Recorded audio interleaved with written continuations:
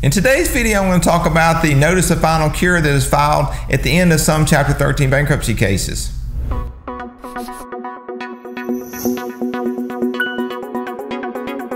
Hi, I'm Scott Allums, an attorney in Alabama, and if you're new to my channel, welcome. Thanks for checking it out. If you haven't already, hit that subscribe button and notifications bell so you don't miss any of our upcoming videos. Many Chapter 13 bankruptcy cases are filed because people get behind on their mortgage payments and they use the bankruptcy process to catch up these missed mortgage payments. When that's done, the missed mortgage payments go into the Chapter 13 plan, and those payments are paid back to the mortgage company over the next 3 to 5 years, depending on the length of the case. So the ongoing monthly mortgage payments are either paid two different ways. They're either dispersed through the Chapter 13 trustee's office as part of the bankruptcy plan payments, which is known as a conduit bankruptcy plan, or they're paid direct by the individual who filed the case.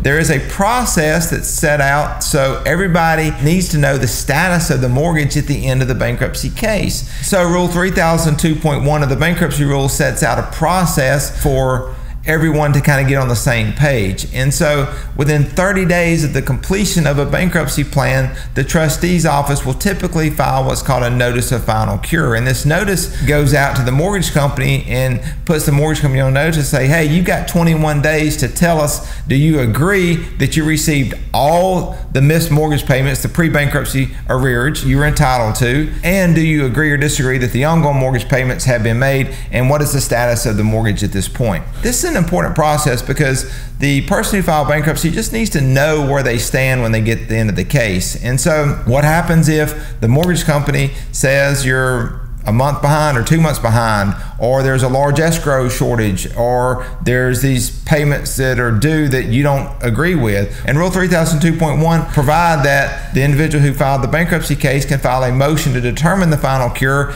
and come into court, and these things can be hashed out. So really what we don't want to happen is someone, after they get their bankruptcy discharge, they think their mortgage has been cured, they think they've made all their payments. Within 3 months later, that something's popped up and now they're 3 months behind on their mortgage, and they really thought that they weren't. These things, this process is set out to really kind of put everybody on the same page so you know where you stand. It gives a platform for the individual who filed bankruptcy to dispute an arrears that may or may not exist here at the end of the case and sort through these issues. So if you're in Alabama and you're having some mortgage related issues, feel free to click on the link below. Be glad to talk with you. I hope this information was helpful. Until next time.